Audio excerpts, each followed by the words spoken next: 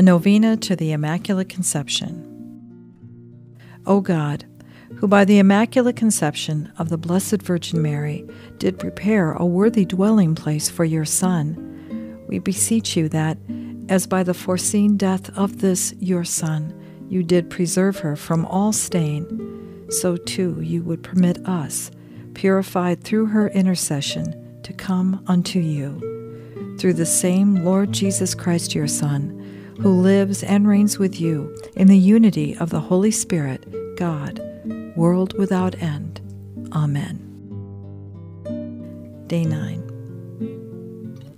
O Mother of the King of the universe, most perfect member of the human race, our tainted nature's solitary boast, we turn to you as Mother, Advocate, and Mediatrix. O Holy Mary, assist us in our present necessity.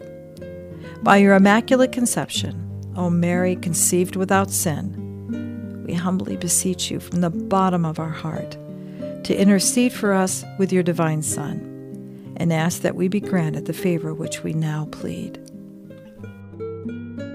O Mary of the Immaculate Conception, Mother of Christ, you had influence with your divine Son while upon this earth. You have the same influence now in heaven. Pray for us, and obtain for us from him the granting of our petition, if it be the divine will. Amen.